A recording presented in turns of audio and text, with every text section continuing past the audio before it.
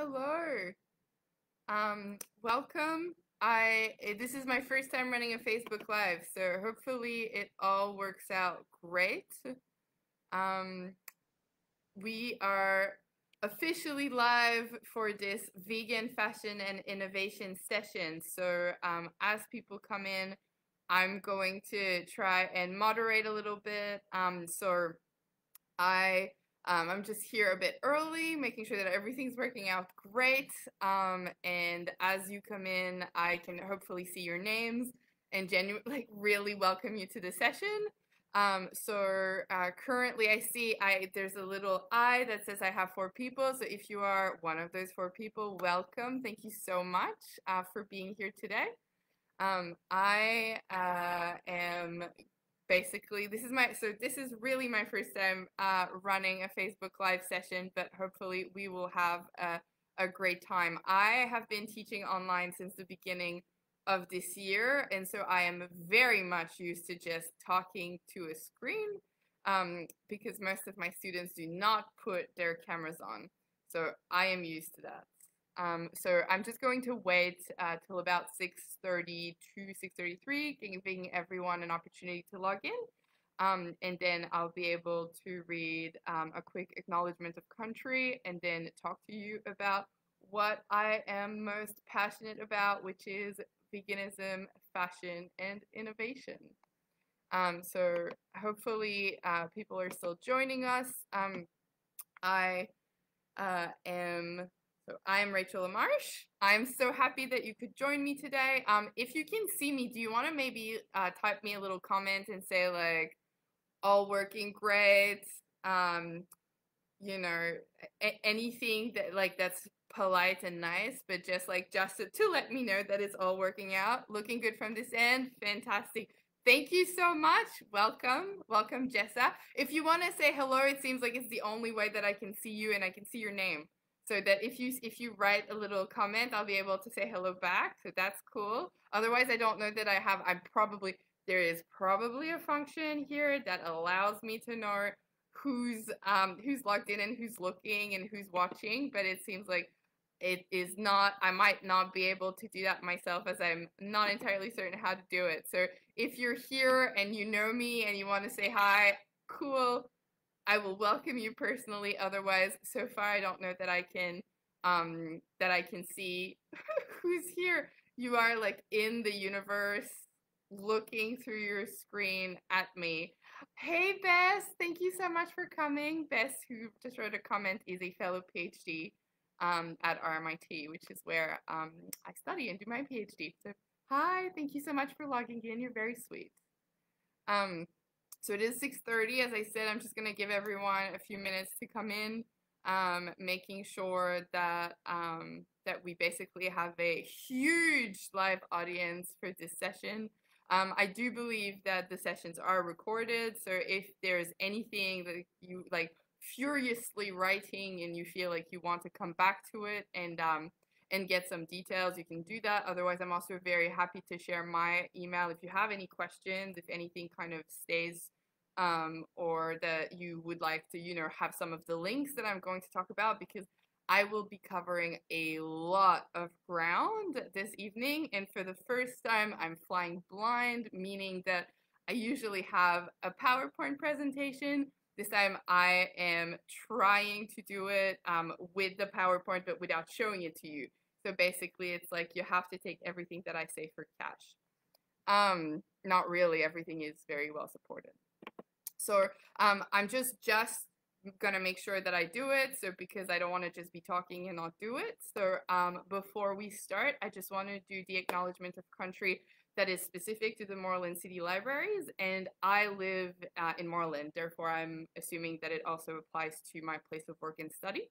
So Moreland City Libraries acknowledge the Wurundjeri Woi Wurrung people as the traditional custodians of the lands and waterways in the area now known as Moreland, and we pay respect to their elders, past, present, and emerging, as well as to all First Nations communities who contribute to the life of the area. So hopefully that was, hopefully you see, I don't know if you see, if I'm looking at my screen, if you see something else, but Anyway, so that was beautiful acknowledgement of country, so important. I believe it is NIDOC week as well. So, very, yeah, I'm very appreciative that this was reminded to me that I needed to do this for this session. So, welcome to Vegan Fashion and Innovation. So, my name is Rachel Lamarche. I'm hopeful that you join me because you have an interest or a passion in this subject. I definitely do.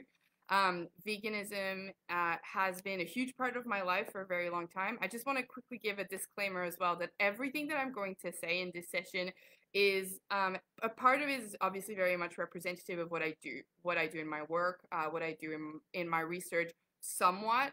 But at the same time, it's been very important for me to kind of put forward this idea that one, when I make claims or discussions about veganism, I am talking about myself. So I do not talk for all vegans, and I do not take any positions that are specific of the council either.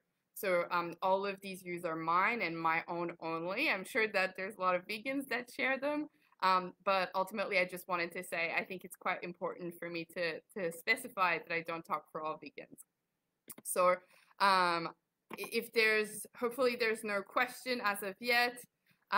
Thank you everyone who are putting little comments. Oh yes, we have another moderator from Moreland who wanted to remind everyone that there are notes that are available. They are not exhaustive notes. I might send her more following this session, but I believe that it is pinned. So if you look through the comments, there's a little post that you can see that has the notes to the event, in which I think some books that one book that I've discussed, and then other places to get really interesting information that I've sent in advance to the lovely person at the library who was kind enough to invite me to do this session.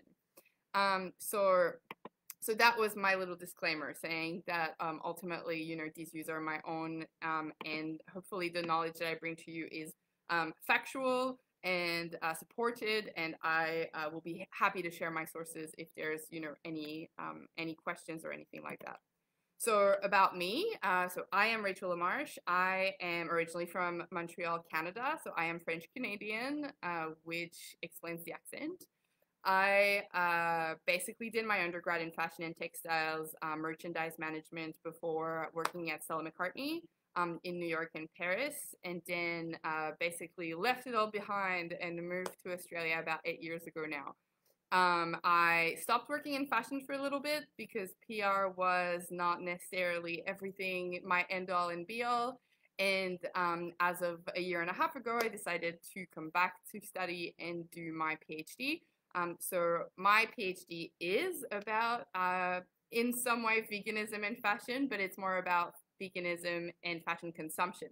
So in my research, I'm trying to understand how people who identify as vegan, how their relationship with products that are of a fashion and textile, identity, I guess. So like, everything that's clothing or bags or accessories, how that relationship changes as people become vegan or adopt a vegan identity. So that's a little bit about me and my research.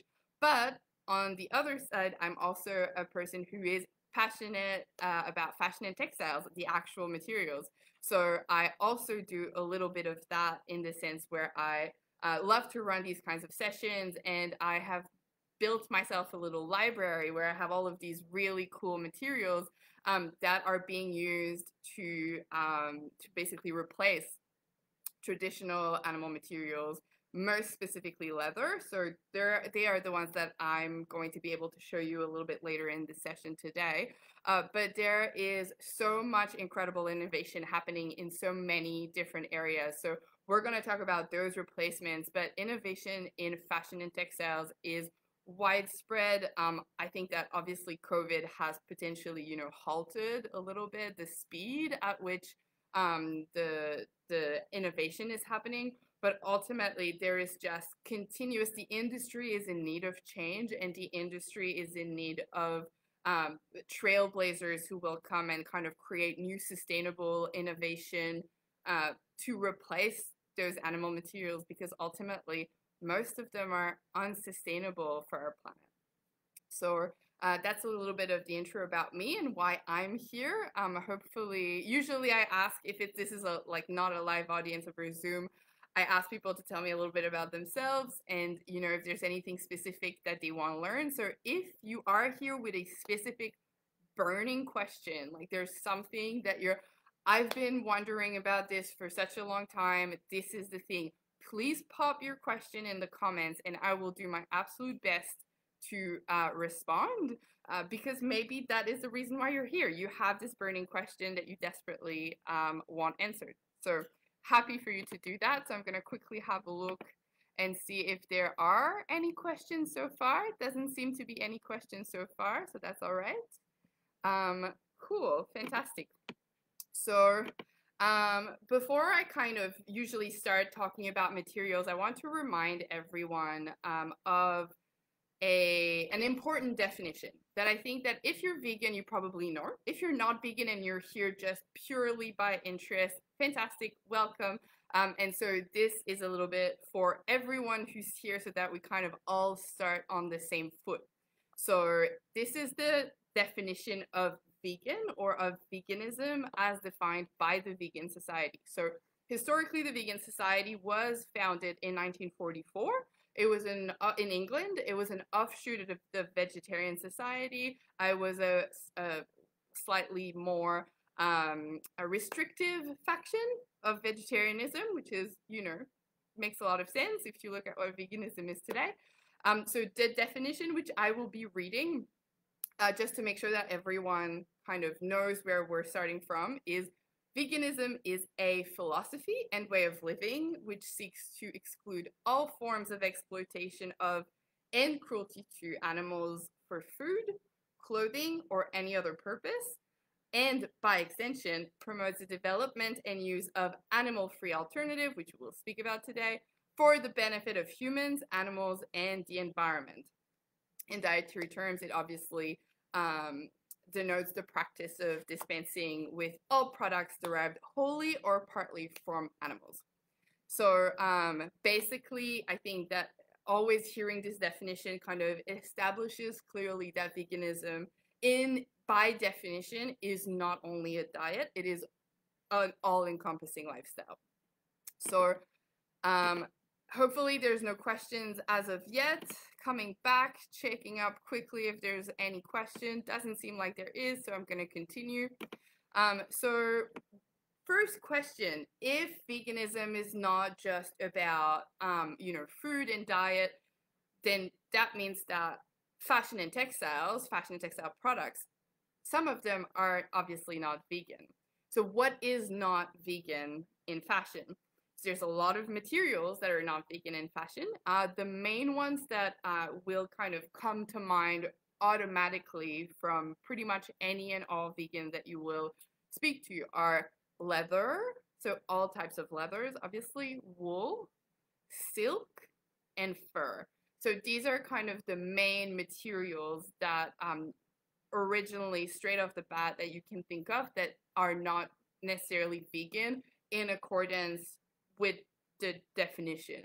When I took the time at the beginning of the session to specify that I don't speak for all vegans, is because there is a lot of intricacies in regards to the way that people engage with the consumption of products within fashion and textiles, and that's why I'm doing my PhD on it.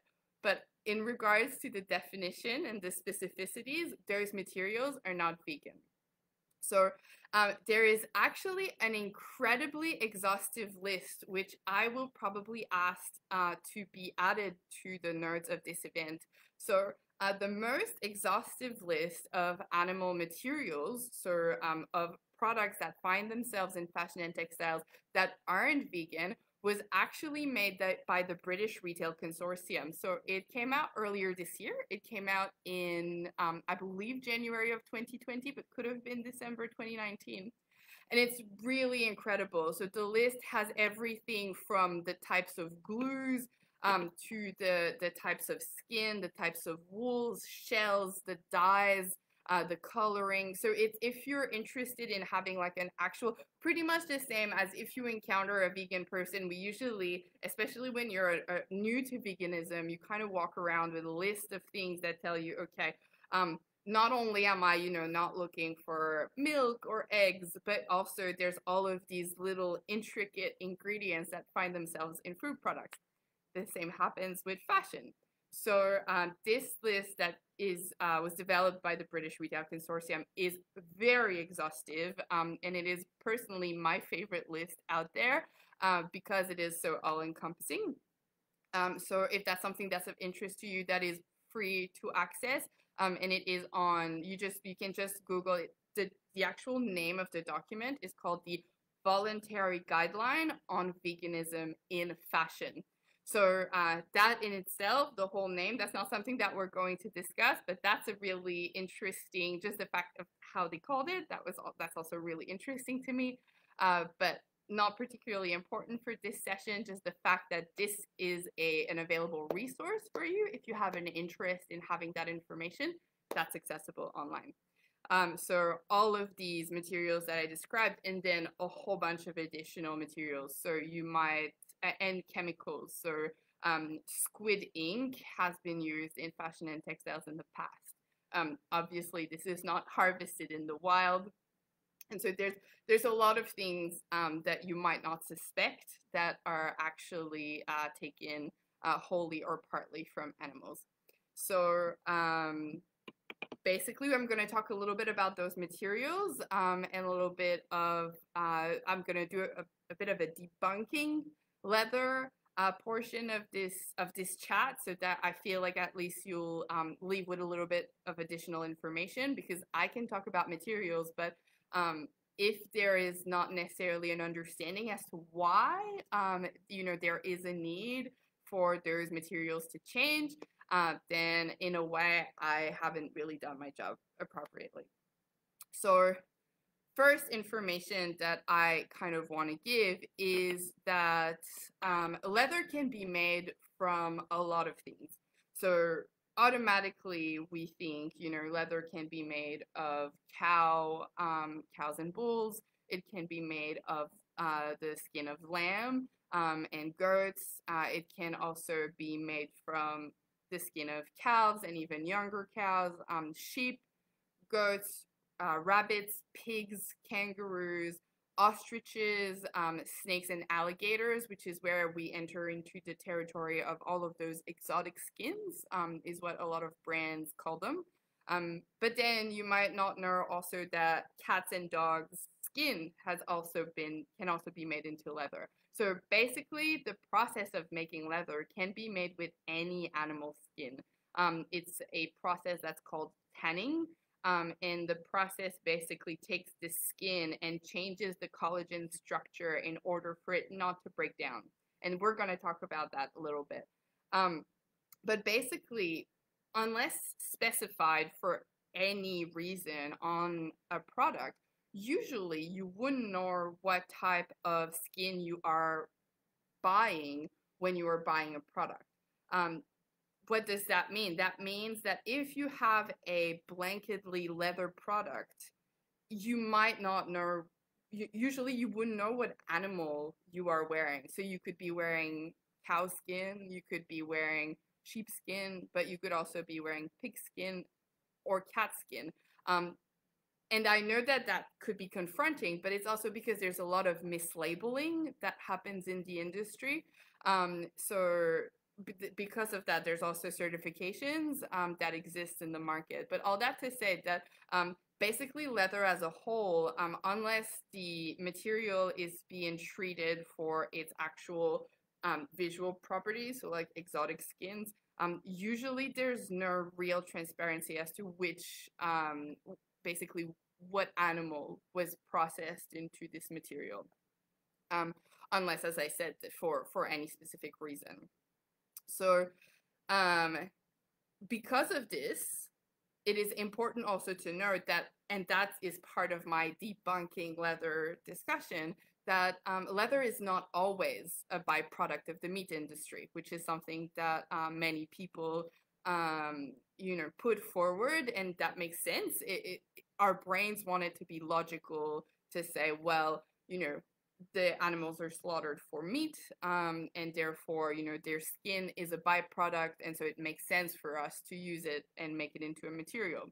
So that logic, I mean, exists and is out there, and then there's this whole conversation that exists around, do we use animals for human use? That's not really the point of this session.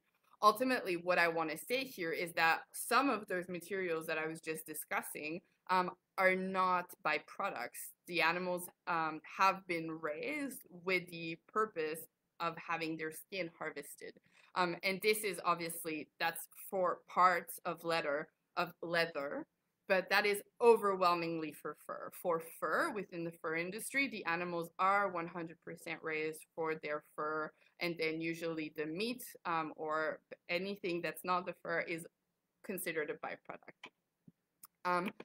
So the skins in the process of tanning, which I was discussing, basically the skins are preserved in two different ways. So you can preserve a skin with chromium. So a chromium tanning process is basically very toxic. So you have to soak the skin continuously in order for it to basically seep this chemical and basically stabilize it so that it doesn't decompose. I'm going to take a break because I saw that a question appeared. So a question, are there vegan textile alternatives that aren't plastic or compostable or even biodegradable? I tend to think the manufacturing of plastic still impacts animals and including us. Excellent question, and I will definitely get back to it. This is a really great question. So Merri, stick around because there will be an answer to your question very soon. So, but I'm just going to finish what I was discussing in regards to leather. So basically, yes, so because we process the skins through this chemical stabilization, it removes this idea of being easy to biodegrade. So a lot of the discussion that's had with leather is usually around the fact that it is a natural product and that makes it biodegradable. That in itself is actually not true to the same extent that, my phone is not, biodegradable. What I mean by that is that everything in some shape or form will degrade. But this idea that leather is biodegradable is actually false, because even if you were to put a leather bag in a landfill, it will take hundreds of years to decompose. Because if you had the skin of an animal in your closet without going through that process, obviously that skin would decompose. But because it goes through that process, it makes it much less likely to biodegrade. So that conversation is really interesting when people discuss how leather is actually a more natural and biodegradable option. Due to that process, that's actually untrue. So I have a few interesting facts about leather as well, which I think are quite kind of topical. And another thing has to do, in regards to sustainability, another thing that I want to add before I talk about those stats is the skin of an animal compared to the materials that I'm going to discuss in a moment, which are, these vegan alternatives, is that if you think about the logo, so usually I would have the logo. So if you think about the leather logo, I will like mime it. It's basically, you might have seen it in a shoe or on a bag or on a label. And so it's basically this kind of shape with the hands, like, or the, I guess not the paws, but like the legs, and then you have the neck. And so basically the logo is actually quite representative of cow skin, or sheepskin.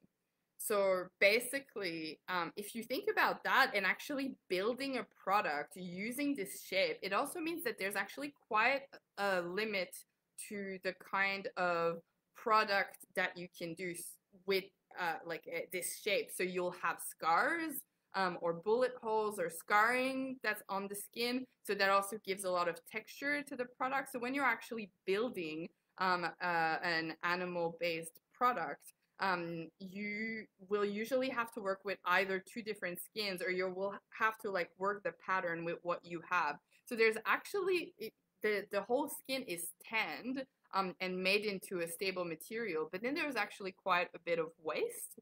And so basically this material, that skin, has gone through this chemical process, which is quite an extensive chemical process, and then is basically that waste, those offcuts that are not used in the making of a product, is just waste. So basically you've spent all of this chemical and you've put all of this chemical that also ends up in waterways a lot. So there are ways to mitigate that, but a lot of it is actually non-mitigated, and so basically straight into the waterways, usually in far removed countries where we don't see much of it here in Australia. But basically, so that's one thing. So that's one of the advantages of working with a material that can actually be made on a roll, meaning there's actually less wastage when you use those types of stable materials that can be made on a roll. So we're going to talk about that also in a second. But I just want to address basically one thing that I've also heard, which is part of my debunking leather portion, is that if we think about the Amazon, so I don't know if you know this, but Brazil is actually one of the world, I believe the world's second exporter of cow skins for the leather market. So if we think about Brazil, we can also think about deforestation, because there's a lot of deforestation taking place in the Amazon. So looking at statistics, 70% of the deforested land in the Amazon is actually used for cattle ranching. And then of that additional 30%, I believe it's 20% that is soybeans.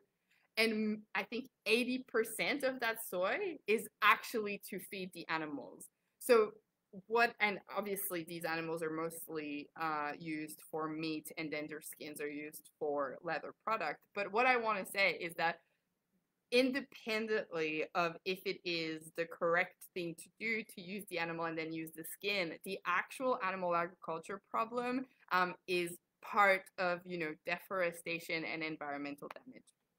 So just wanted to say this quickly. So usually I will also, you might have, that's the last thing I'm going to say about leather, you might have heard of vegetable tanned leather, which is another option, another way to tan leather. It doesn't have the same type of stability. So the color doesn't stay the same over time. The color of the leather might change slightly. The actual texture might also be modified. It also has the capacity to break down potentially quicker and without putting any toxins in the ground, or less toxins in the ground, but it has to be in a very controlled environment. So it's not actually that much better. So if we think about what biodegradability means, according to the European Union, something that is readily biodegradable needs to usually biodegrade by 28 days. And I was actually looking for this information in Australia here, and even, I think it's called the Council for Customer or Consumption, but they don't actually have an established definition for biodegradability. So basically, I'm just setting the record straight that when you hear people say that leather is biodegradable, there's a lot more to this story than what they might think. So there are like leather certifications. So there's the Leather Working Group, which is an organization that works to certify leather products. I believe that all of the leather in the world, of all of the basically billions of meter of square footage of leather being done in the world, I believe that they've certified the origin of 15% of all of the leather being produced in the world. Quick story for the other materials, because I talk a lot about leather replacements, so I kind of want to pass quickly on these other materials, despite the fact that they're also very important. So So we've spoken about leather, and so I mentioned leather, fur, silk, and wool. So in regards to fur, it's actually quite a similar process, meaning the skin is being tanned, but with preserving the side that is usually that has the fur. That process is very uh, intricate and detailed. You might have heard recently that Denmark is actually planning on culling its entire mink population. So that's 17 million minks, individual animals, because of a COVID mutation that has been found within their bloodstream. But just to say that basically fur is still going on. Fur is alive and well, despite the fact that it's been such a an important debate, and so many brands have actually come out in support of banning fur. And just yesterday, a town in the United States was the second town in the country to ban the sale of fur. But all that to say that fur is still very much alive and well. So I think, sorry, I hope you're not hearing this. I don't know why I'm getting updates. I hope that didn't come through. But yes, so just wanted to say, so there's leather and then for silk. So you might know this, so I'm gonna kind of go quickly. But silk as a material, is there someone writing a comment? Because I feel like it's okay. Hopefully all good. So basically, just quickly running through how you make silk. If you don't know, silk is basically a protein that is made by a silkworm. So a silkworm usually will transform into a moth. So basically in that process makes a cocoon around themselves. And then if they were to emerge into a moth, what they would do is they would eat through the actual cocoon and then basically go and live their lives. And then you would be able to harvest the cocoons and make them into silk. So that doesn't happen as much. What really happens usually is that they actually harvest the cocoons with the silkworm still inside of the cocoon, and then they boil the cocoons. So the idea here is, yes, so the cocoon basically is boiled with the silkworm inside of it, so they are boiled alive. And basically the reason behind that is that silk is actually the longest continuous filament in the world, meaning that if you let the silkworm eat through the cocoon, that would break the filament. Whereas if you don't, if you boil it, you basically get this continuous filament that has this beautiful sheen to it. And so that's why they usually don't let the moth or the silkworm become a moth. Some producers do it, very minimal. It is a minimal portion of the silk that's made. It's called a himsa silk or piece silk, and basically it doesn't have that same sheen and final texture because ultimately it has been broken. So they need to do a process called twisting, where they bring basically the filaments together in order for it to be made into basically a filament. So basically, that's the reason why silk is not vegan, is because it is from an insect or an animal, a living being, and basically is not in accordance with the vegan philosophy. And then finally, just to quickly discuss wool, which is always such a polarizing subject, especially here because you have here in Australia such a strong history with wool. So there's a lot of things that are actually pretty unnatural in our relationship with wool and with animals. Some of them are, the artificial insemination process that goes on. So this creation of animals in order to take their wool. Obviously, there's been a lot of discussions in the press over the years about, some of the practices that take place in the industry. So the mulesing, the tail docking, and the castration of male lamb or male sheep. And then this discussion that basically usually wool animals, so sheep, will basically be used for their wool for about 5 or 6 years until their wool stops being as high quality, and then it basically, the industry calls it cast for age, and then the animals are either sent to slaughter here or on live export ships. Sent overseas because their wool is actually older than the wool of lamb, and so other countries call it mutton. So that's one of the things that happen to wool sheep that are basically used for their wool.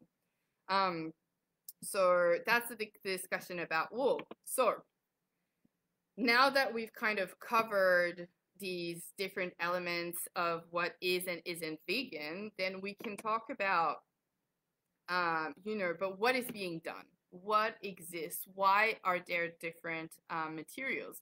So there's different reasons why there's different materials that are available now. So one of them is this kind of, not necessarily, the repulsion is probably not the right word, but this kind of change that's happening in the mentalities over the materials that we use, over our relationship with animals, and over the actual environmental impact that comes from using animals. So I will talk to you now about a whole bunch of different materials that exist. So before we do that, though, because I still have Mary's question in mind, were there any questions that were specific to leather or wool or silk or fur or anything like that? I'm just going to drink a water sip, and if you have a question, I'll let you type it out. Otherwise, I'll just kind of continue because it's already 7:05 and I want to leave time for questions. Okay. Well, I don't see any questions, so that's pretty good. So what I'm going to do is basically show you some interesting materials. So if we talk about, but before I do that, I'm just going to quickly talk about, sustainability and fashion. So we've gone through this discussion about, we are replacing, leather as a material, or we are replacing a filament, or a fiber to make a textile. So there's a lot. I will not necessarily show you. There's an actually really interesting fibres and textiles wheel that basically shows you all of the different materials that exist and the different ways that we can use materials to make fashion and textiles. But it's just really visual, so I can't really show it to you now. But so we'll straight away talk about leather replacements and textile innovation. So the first leather replacement that came out, and that basically was an imitation of leather, is polyvinyl chloride. So polyvinyl chloride is basically a coated fabric that combines a textile, so a textile backing. It can be like a cotton woven, or it could even be a polyester woven, and then that's covered with a polymer film. So basically, but you can also put it on a knit, but basically what it does is that material that's at the back gives the material strength, and then basically it's like a liquid. So yes, polyvinyl chloride is derived from the petrochemical industry. You will see it on a label as PVC. So if you ever see something that's PVC coated or made of PVC, it stands for polyvinyl chloride, and basically polyvinyl chloride is the name of the chemical that is being put on top of that backing, that textile backing. So basically, the idea here is that it protects. Like, there's a lot of surfacing that's done in the fashion and textiles industry. So basically, this one is like a synthetic liquid that's being put on top of this backing, and basically it gives you the same finish as, let's say, a faux leather jacket. And PVC is part of that family of materials that have now been relabeled as vegan leather. So that's the first one. I thought that I had something made of PVC. I only have things that are made of all of the other materials. So the next thing that I'm going to talk to you about, so PVC looks a lot like the next material I'm going to talk to you about, and there's a lot of conversation in the vegan community and in the non-vegan community about, you know, well, you have leather, but then you have those plastic or there's petrochemical materials that are in the industry. So what do we do? So, but before, I'll just show you the other one. So the other material is called polyurethane. So polyurethane is a similar process, less damaging to the environment. So it is usually also a coated material with a woven or a knit, but usually a woven backing. So it can be used to make things like this, wallets, or I have here a beautiful bag from a local brand called Saint-Vice, and they use a really high quality polyurethane. So you can see it on their label that it says designed in Melbourne, and it is eco polyurethane outer, and then a polyester lining. So basically, this is, so I don't know if you can see it well, but basically it does have, it's quite heavy. It has a beautiful quality to it, but it is one of those leather replacements that, you know, is up to you in regards to how you feel about those types of materials. It depends on, it's, you know, nowadays it's actually quite difficult to make a decision and to choose a product because there's pros and cons to a lot of materials. So we're going to continue to discuss that. Basically, polyurethane is like a resin that's being placed onto a backing again. There is such a thing as PU leather, where basically some of the material, the polyurethane, is ultimately placed on top of or backed with a portion of leather. That's called PU leather. But usually it will be labeled as such. So if it just says polyurethane, it doesn't have any leather into it. Now let's talk about really fun material innovation. So of all of the different materials that are used to replace leather, the first one I'm going to talk about is cork. So I'm going to show it to you. So I'm going to do a bit of a show and tell. So the first one that I'm going to talk about is cork. So cork, which comes from the cork tree. It's a cork oak tree. A lot of it comes from Portugal. Basically, I usually would show you photos of things that have been made out of cork, but we have, you know, wallets. They've also made, basically what they do, so the way that it's harvested is that they take it, you could actually poke a hole in it to make like a wine stopper. But basically what they do is that they cut it in this really, really thin sheet. This one is not even thin enough for basically if they were to make something that's really flexible with it. But they cut it really thinly and then they treat it and they coat it. And you can actually buy cork bags or cork wallets. And as I was saying, I saw a sofa once, like a couch that was covered in cork fabric. So what's really interesting about cork is that basically they reharvest the trees every 20 years. And so basically the trees are not cut down, they just regrow their cork and then they reharvest it. It's basically boiled in the factory, which makes the cork cells expand, and then they can treat it in order to stabilize it and kind of give it a really nice finish for it not to rot, because it is also, you know, a material that lives in nature. So to the same as something else like we were discussing, it would biodegrade just by itself. So it does need to be treated in order for it to be stable and to not just biodegrade. So that's for cork. The next material that I'm going to talk about is called Pinatex. So I'm sure you've heard of it if you have any kind of interest into you know, materials and leather replacement. Cork was one of those conversations or one of those materials that respond to your question. But basically Pinatex that I'm showing to you now. So Pinatex is made out of pineapple.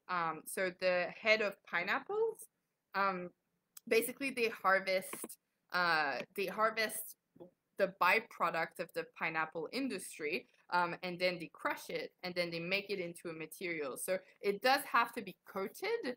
The coating itself makes it not completely biodegradable, but the backing, most of the material actually is biodegradable because it is from nature. So here in Melbourne, a few businesses actually use Pinatex. So one of them is called Kinds of Grace. The designer, is local to Melbourne and uses some Pinatex in her bags. And then another brand that uses Pinatex that is also local is called Ahimsa Collective.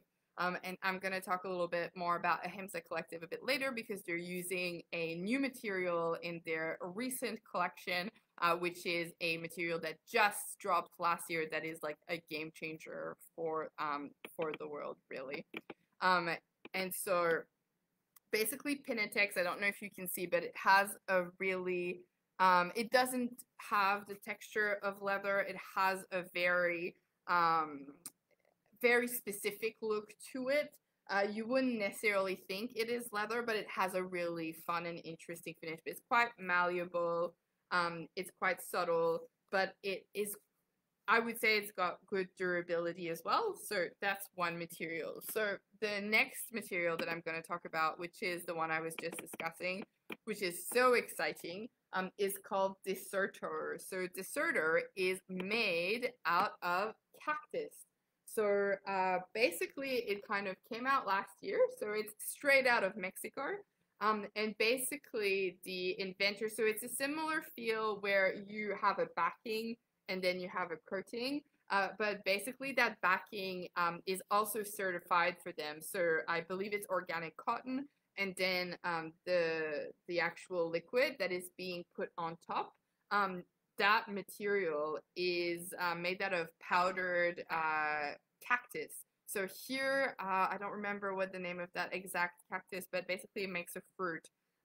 So I had the name and the name now escapes me, which is super unfortunate. But basically it is made out of the cactus, and so the leaves. So they just harvest the leaves, let the leaves to dry, and then crush it and make it into a kind of powder like that. And then in a resin and then coat it on top. So if my memory is correct, 80% of Deserter is actually biodegradable because it is from the pineapple industry. Not pineapple, cactus industry, sorry.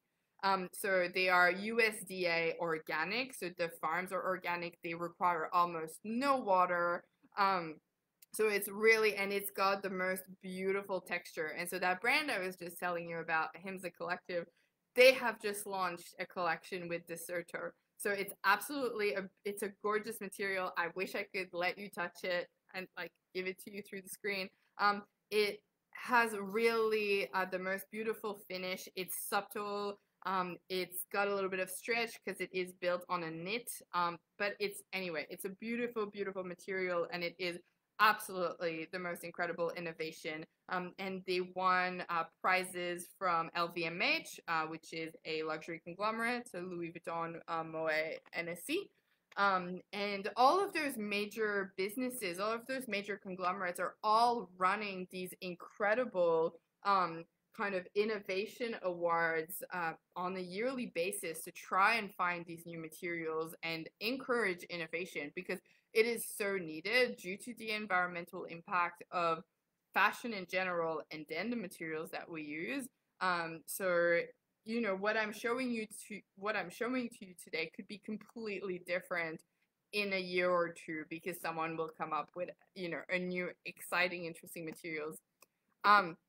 There's another one that I'm going to show you right now called fruit leather. So this one, if I could, it smells incredible. So this one is made out of mango. It's made in the Netherlands. So it's kind of interesting that they make a leather replacement in the Netherlands out of mango, because that's not necessarily, you know, what you associate straight away with the Netherlands. But basically this material is it feels like a very strong, I'd say, leather. So if you were to have like a very hardy leather, it's not as flexible. It's got a very like strong texture. It smells incredible, like a fruit roll up.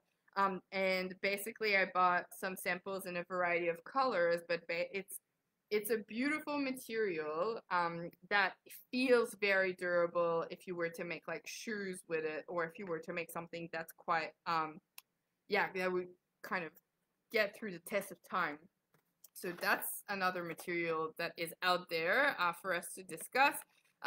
There are materials that are being made with mushrooms that you might have heard about. So basically growing mushrooms in a lab and then using the material, tanning the material and making it into a leather replacement. I have a ton of videos that usually show the process. But basically, it is being discussed also with Deserter as probably one of the most strong leather replacements that exist out there that might be the future, because it is fully biodegradable and they can give it a texture. H&M has done a collection, a conscious collection last year, and they used a material called Vigea.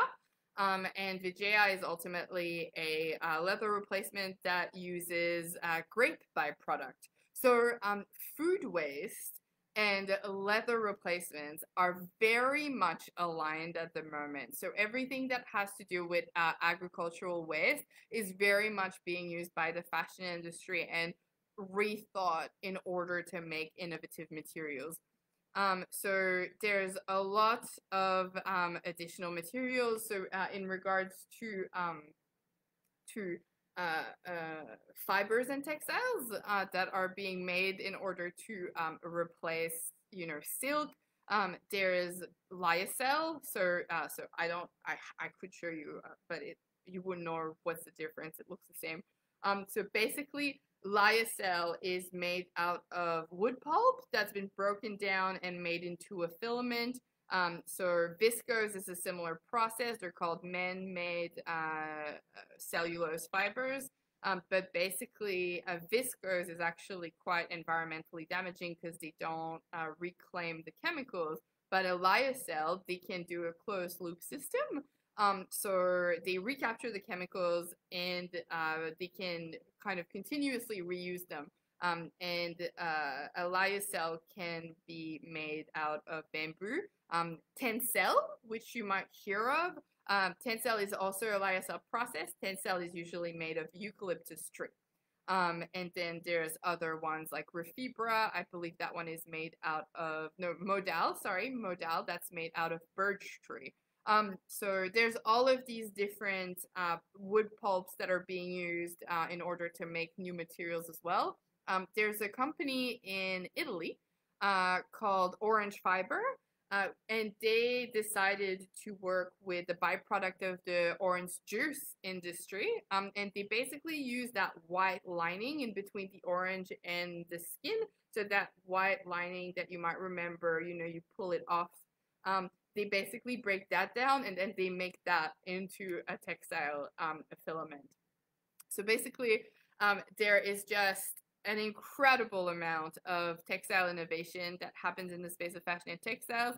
I realize that I've been speaking nonstop for 50 minutes. I'm just going to say that in addition to all of these materials, the growth of vegan fashion and textiles has also meant that there's a lot of labels that are happening, that are available out there that you can basically use in order to basically find products that are registered with those societies. I have to say that the process is not rigorous, meaning that there's no auditing really that goes on, and that could be problematic at some point, especially with the explosion of vegan fashion and textiles. And then the last thing that I'm going to say also really quickly is that Mimco here locally in Australia came up recently or launched a collection that is made with apple byproduct. So basically there's all of these products that are being made with fruits, with agricultural waste. And so if that is, it's an incredible world. There's just so many innovative materials. Hopefully you feel like you've learned a little bit from this session. There was a lot of ground to cover. And if you have anything that you want clarify, any videos that you want me to send you, happy to send you that. But otherwise, I'm just gonna come back and check if there's questions. So, okay.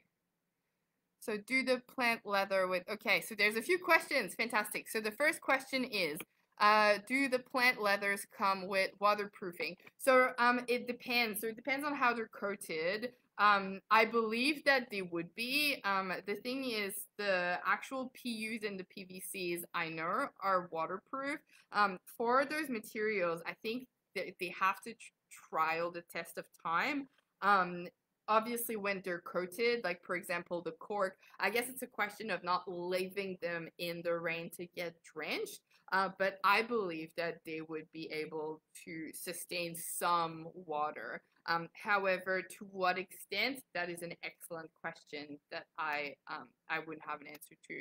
Then using the food waste byproduct is great to hear. Yeah, it's incredible the amount of innovation that's happening. Like if I had more time, I could talk about the fact that like they're using corn, finally reusing. They stopped. They're now using corn again to make filament, to make fibers and textiles. So that's super exciting. They're using all of these existing materials. Obviously, I could talk also about like hemp and cotton and all of that. I just feel like they're not particularly innovative. So it's, a little bit, not that it's not useful. I just feel like the goal is more to talk about new things and new exciting things that are happening. But yeah, so much is happening in the food waste space. And then Stephanie, you write, maybe I missed this, but the fabric is made from tree pulp. Is it using byproduct? Or yeah, so new trees are cut down. However, they are from sustainably managed forests. So for example, for tencel specifically, the actual fiber comes from a company called Lenzing, and Lenzing uses only sustainable forestry, like not like accredited forests. So those forests were grown specifically for that purpose to the same extent of, there's just, it's part of agriculture ultimately. So, so it is, but they don't do like old growth forests to make the fibers. I don't know if that, is helpful. But basically, and then when they use bamboo to make lyocell, that's actually one of the most eco-friendly that you can do. If it's not bamboo rayon, if it's just bamboo lyocell, because bamboo grows so fast. So in that sense, that's probably a match made in heaven. Here in Melbourne, there's a bedding company called Etude, and they use bamboo lyocell. So that's a bit exciting. There's a lot of, the interesting thing is that some of these materials are not like completely removed and inaccessible. A lot of these brands are actually quite willing to make the materials accessible to people, and I think that that's really, really fantastic. Are there any other questions? So thanks, all great, and thank you for being here, Anne-Marie. So happy that you could come today. Then Mary, just wondering if the cost of producing plant-based textile is more expensive to manufacture. So in regards to just concern about accessibility to general population, as I said, probably in regards to the process, like creating new materials in itself, I feel like a lot of it is powered by those businesses or those organizations, or usually those university research projects that become just really cool, interesting innovations. But in regards to like buying the actual material, they're not that inaccessible. I had a lecture from Tessa recently in one of my classes where she said that it's actually, Tessa's from Ahimsa Collective. And she said that the price of leather and of pineapple leather versus cactus leather is all, like they're pretty much the same price in terms of using it to make product. If you're talking about just making the actual material, the other thing is most of those are actually so innovative that they're patented. So that might just be one of the hurdles that kind of happen, but there's just so much innovation that's happening in this space, that I feel like we're just kind of, it's going to continue to be more and more accessible. Then Sam asks, have you found any new textiles presenting as eco-friendly which are not vegan? Ooh, that's very interesting. Not really. I feel like PVC and PU probably are some of those in terms of, they're not necessarily innovative, but they have rebranded as vegan. There are a lot of just, materials that probably were accidentally vegan that are remaining vegan. Those polyesters that people are just like will slap a vegan label on anything, but I feel like that's part of the vegan debate in itself, meaning that brands will just kind of surf on that wave and try and capitalize on it. So I feel that that's kind of more what happens here. So okay, I thought that maybe I for a second I thought that there was like a ton of questions. So I was like, I will have to like bang, bang, bang, get all of those questions out. If there's no other questions, I kind of don't want to keep you all. This session was 6:30 to 7:30. I just want to make sure that basically I've answered everyone's questions. But as I said, I will write my staff email in the comments. So if you want to send me an email, you can.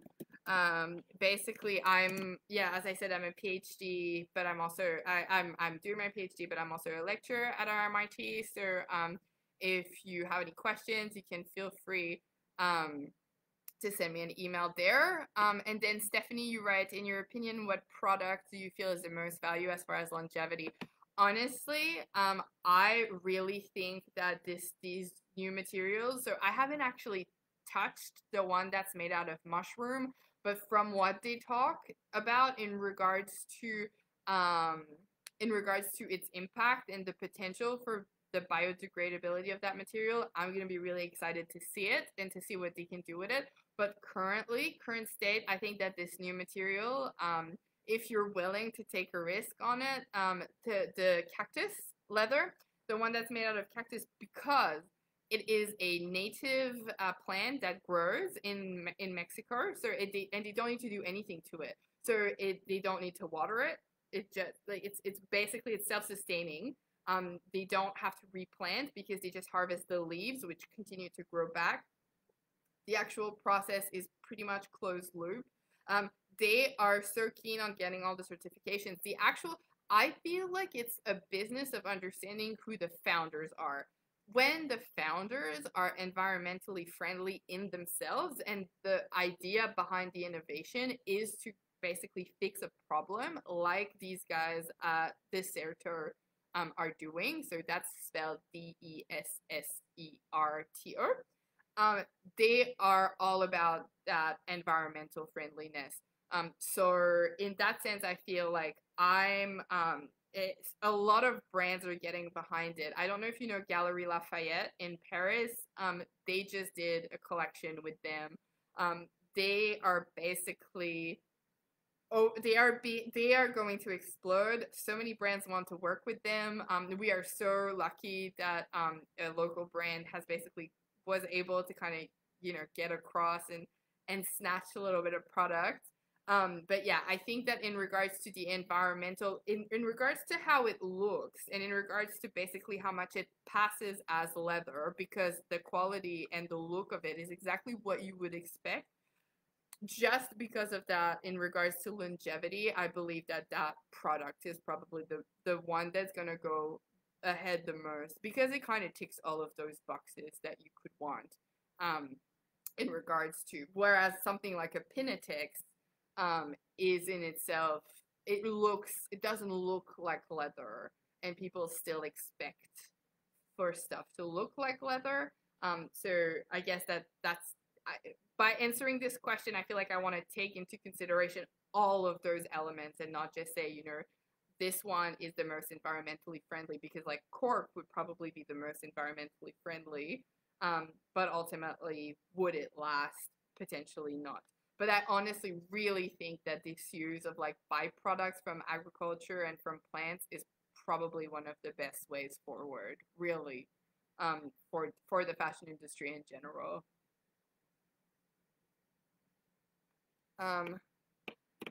So if there's no other questions, this is like, I love to show stuff usually, because then you're not just sitting in front of your computer or just listening to me blab for an hour.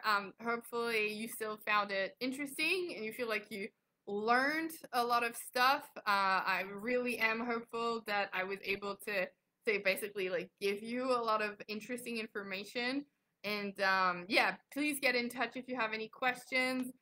Otherwise, I'm on Instagram at Rachel Lamarche. And yeah, otherwise, let me see. Yeah, so thank you, Moreland City Libraries, for having me. Thank you so much. And thank you for everyone who showed up today. I hope you had a really good time.